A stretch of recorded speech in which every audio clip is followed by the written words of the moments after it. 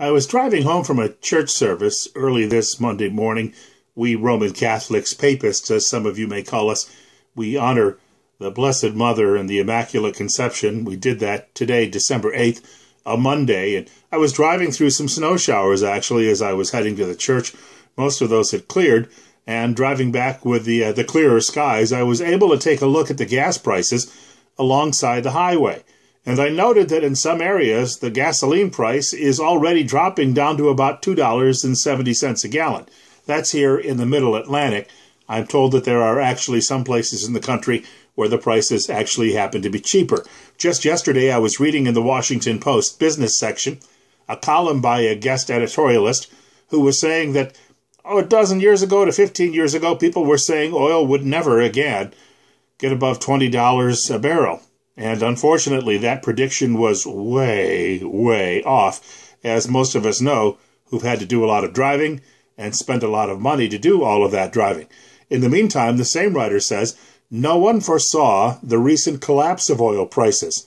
And that's because a lot of folks out there thought that OPEC was a monolith that would never, ever make any changes to its policies. But a great many members of the OPEC, that is the oil, petroleum, or exporting countries, or whatever they call themselves, they're not really a monolith. They are actually a group of rivals. In some cases, the Saudis don't want anything to do with the Iranians, and vice versa. Meanwhile, the United States is pumping oil at record levels. However, we are also told that because the price now is so low for oil around the world, that pumping the oil out of the ground in the Bakken Shale and the Dakotas, as well as what we have in the tar sands in Alberta, that's in Canada, for you public school attendees, we're told that may no longer be profitable. In fact, we may have already dropped below that particular ceiling as to where the people who are producing that oil could make a profit, which means we might see a leveling off of prices. Albeit, I would say, most people who are driving are likely happy with a cost below $3 a gallon. After a while, when you were paying $3 a gallon and you used to think that $2 a gallon was expensive, anything below $3 now seems like it's quite okay. It's amazing what you get comfortable with over a period of time. I was also thinking as I was driving home today about the condition of the roads where I happen to live. And these are in very, very rough shape in a lot of places. In fact, I do a lot of driving. Maybe not as much as someone who was out on a sales route all the time, but I do a lot of driving in the Middle Atlantic and Northeast regions. That is everywhere from Virginia's eastern shore to Virginia's western shore, down into the Richmond area, up north to Washington, D.C., into the Baltimore, Maryland area, through Pennsylvania, New York State, and sometimes New England. And I'm here to tell you, there are a lot of serious issues with the roads. It's not just the fact that many of them are cratered. I hit a crater on a bridge that was crossing a gorge in Clark Summit, Pennsylvania a few years ago, and even though my Jeep only had 39,000 miles, after I went through that great big moon-sized crater, I had to go to the dealership and have something called a ball joint replaced. Most of the time, those won't go bad until about 150,000 miles, but that jarring rocking of that vehicle that particular day as I was driving down that highway, that had a lot to do with that. So I'm going to tell you right now that we are in a bit of a dilemma. We need better roads in order to further the economy in the United States. How do we get better roads? Well, there was a story last week in the Philadelphia newspaper that some Chinese investors are willing to actually do the road rehabilitation in the state of Pennsylvania, in particular along the Pennsylvania Turnpike, which just happens to be the road that ruined my ball joint a few years ago. The Chinese who would be doing this could actually earn citizenship. They could become U.S. citizens by forking over their own private money for the road rehabilitation. Think about that for a moment. It's a way to pay your way into the United States.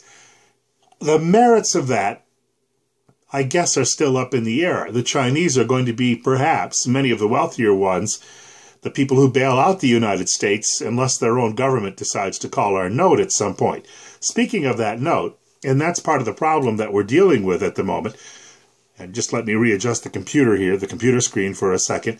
Speaking of that note, this government in the United States spends twice what it collects. Oh, it may vary by a few pennies from year to year on the dollar, but it's essentially been twice what it collects, and it's been doing this for many, many years.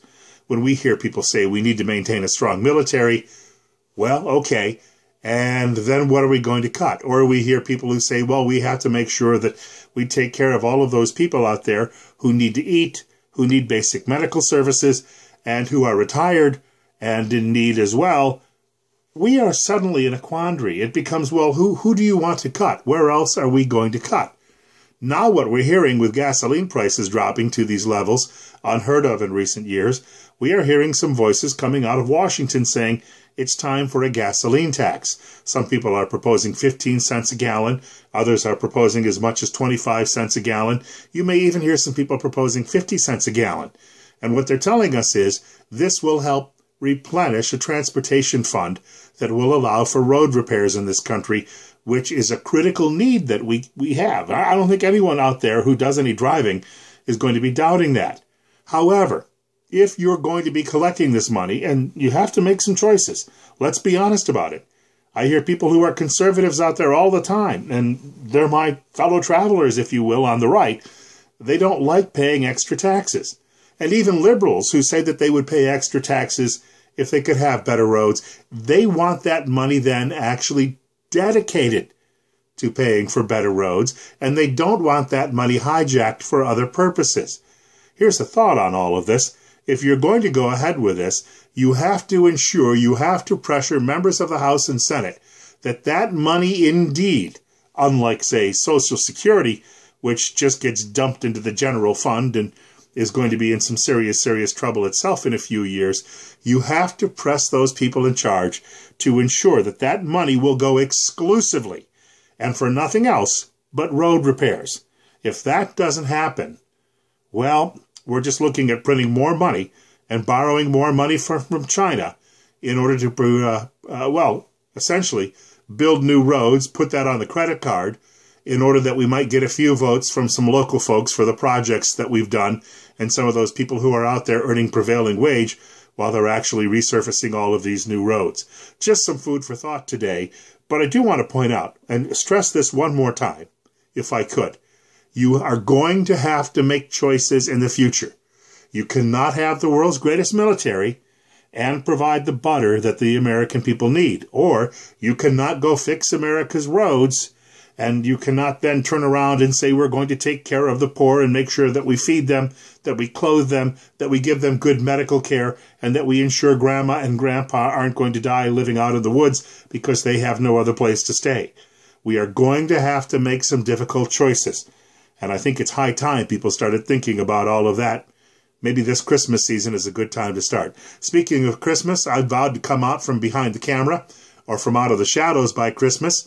In the meantime, I'm always looking for something in the background, and today my computer, my handy-dandy computer, managed to do that nicely for me. But if you have a nice background that I might use, please feel free to send that to me.